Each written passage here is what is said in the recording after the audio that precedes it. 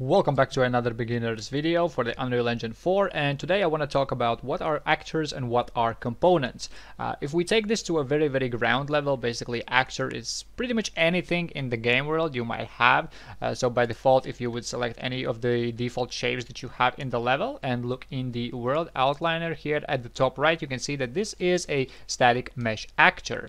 But well, this one right now doesn't really have any logic attached to it, and if we want to have like a pre-made thing that has some logic, maybe it can walk, maybe it has like HP or whatever it might have, you will probably need to create a new actor for that so that you can add code to it. So how do you do that is by right-clicking in the content browser, and then you can create a blueprint class, and here you have loads and loads of options to choose from. By default, you might have this menu collapsed, so you might want to open this up and have a look, because here are loads and loads of options that you can choose from.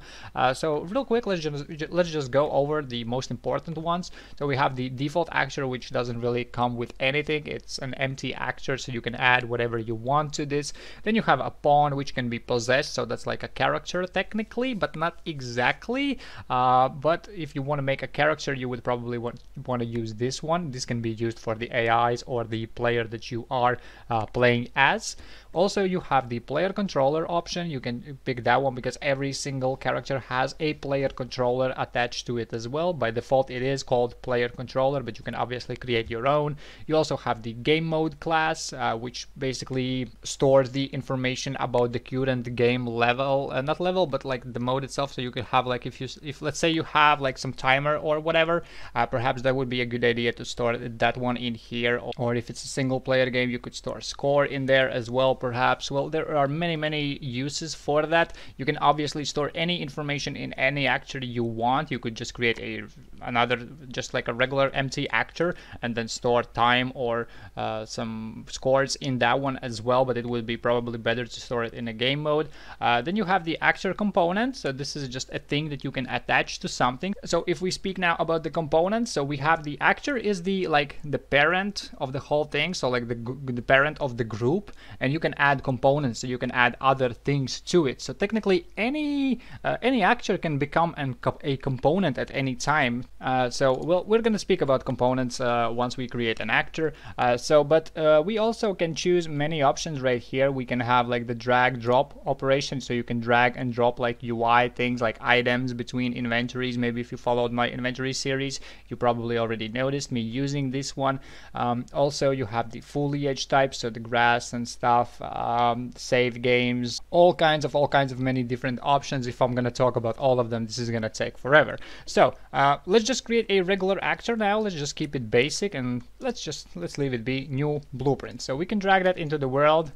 This round thing right here is not visible when we press play, so if you press play, you can see it's not there. But this is just so that we can see this in the level itself, so that we know that there actually is something. So let's open this guy up and let's see what do we have here. So basically on the left we have the components. Like I mentioned, we have the components menu. We're going to talk about that in a second. Then we have the functions variables, so that is where you would store your logic, some things that might happen, some actions in the functions, and you have the variables, so let's say like your score, your HP, or whatever that you might have. And then on the right side you have the details panel. By default, if you select the self, so this guy right here, so that's this blueprint, then you have the default settings for the actor itself. You can also you can select this one here, or you can just click on this class defaults and you have the default settings. So you have all kinds of stuff. So whether you want to have like the event tick, which is basically an event that is ran on every frame of the game, and you have some other different kinds of options here as well. Now, if we speak about components, so on the left side, on the components panel, we can add a component, and we can choose. We again have loads and loads of options from which to choose from. So for example, let's see, we have some widgets, so technically we can add like the user interface in the world as well. So it would maybe be like a 3D like screen or whatever that we can have with us. So maybe if you have like futuristic hologram stuff, then maybe widget would be a good option for you. Also, we can have a 3D text render as well. We can have like static and skeletal meshes in there, different cameras, particle systems. We have some physics handles so that we can manipulate like some physics actor. If you have maybe ever played the Gary's mode, you have that physics weapon where you can like pick up a physics object and make it fly away. So you could do that with the physics handle over here. Then we also have a projectile movement that would be like your bullets, arrows, maybe your magic skills or whatever, something that is flying with high speed. So there's loads and loads of options that we could do. So let's speak about the most basic ones, the one that you might probably be using a lot. So that is a static mesh. So you might want to add like some kind of a cube or something so you can interact with it, maybe like a chest or whatever. So you would add that over here through static mesh, then select its mesh. And what you gotta remember is that the logic itself and the mesh are totally different things. So you could make like a car that's not even looking like a car, but it is handling like a car. Same goes for the character. You can make it into a cube, so it doesn't really matter, because what does matter is the other components. So if you want to make this into a character, you would have to add like a movement component to this, and then this cube will be able to walk around. What is also important to remember that at any point in time, you can attach any actor to your character as well. So for example, let's say you want to have a sword in your game. So you would create an actor for that sword, and then you can attach that to your character. So I have already some things pre-created. So if we would press play over here, I have a like a position set on top of my character. So if I walk up to any of these items and press Q, you can see I have that cube attached to my character. What is important is that you don't want it to collide with your character technically, because it's going to mess with your physics. So technically, if you would want to have like a sword, you want to ignore the pawn. So we already spoke about the collisions in the previous videos, so make sure you watch that one. And in a second, I'm going to show you what actually happens when the different physics actors interact with your character. To attach things to your character, you got to make sure that the thing that you want to add to your character is a movable thing, because I can't. So if I press Q on any of these things that I have in the world over here, I can't attach any of those to my character because they are static in the world. As you can see, I can add that cube over there because, well, it is not static. But if everything else, if it's static, we can't do that. We can add any of these things because they are technically set to movable. Probably you're now wondering, well, some of the gems were on the ground with physics and some were just hanging around and they were static.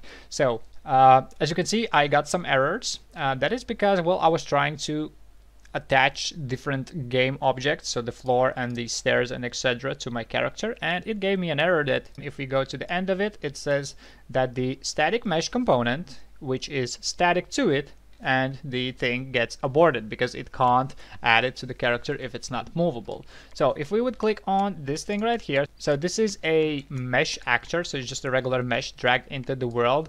This one has physics enabled on it, so these 6 have physics enabled on it, but that's not what's important. What is important, that the mobility is set to be movable, because these guys right here, as you can see, they don't have physics, but this one does. And as long as it has movable, we can attach that to our character. And here is the location you can see where the thing gets attached to my character. So if I would now go to my character blueprint, and I'm going to show you how I did that. And that's very simple. All we do is we have an event on the queue. We do some basic location checks, so the start position and the end position. We shoot a line from point to point, and then if we collide with something, then we attach actor to a component, and we are attaching the actor that our line had hit to the location of this arrow. So basically over here. So now if we would move this thing down a little bit, and now if we would try to do this again, you can see I'm inside of this thing and I'm flying all over the place like a maniac, and technically I should be able to even fly out of the world. Well, maybe in a different setting. This one, I guess the attachment point is not the worst, but in some cases you might be flying all over the place and not really being able to do anything. So those are the very, very basics. You can also open up your character and have a look what kind of components it has. It has like a camera. It has like a camera boom, which basically is like a wooden stick technically, which gives like a distance between the camera and the base location. Also, characters come with the character movement. Like I said, this is the important part for the character to be able to move. By selecting it, you can change its default values, you can change the speed of walking, jumping, networking, swimming, flying, whatever. There's loads and loads of options for every single component out there. And those are, well, the very, very basics of the actors. I could obviously speak about this for many, many hours, but well, it's quite pointless. The main idea is that basically everything is an actor in your world, and you can attach any logic to any object whatsoever, as long as you pick the correct components to add to it. And in today's video, that's going to be it. In the following videos, we're going to talk a little bit more about what we have in the event graph, how things are working, what are events, what are functions, what are variables. So this video probably wasn't too interesting for some of the more experienced users, but well, if you are a complete beginner, obviously you must watch all of these videos in this series, and you probably want to search even more information about these topics. But well, I felt the need to talk about this topic a little bit because from what I've noticed, not everybody has some kind of a programming or whatever background to these things. So all of these things might be quite new to you. So maybe you might find this information useful. So yeah, thank you for watching, and I see you in the next one.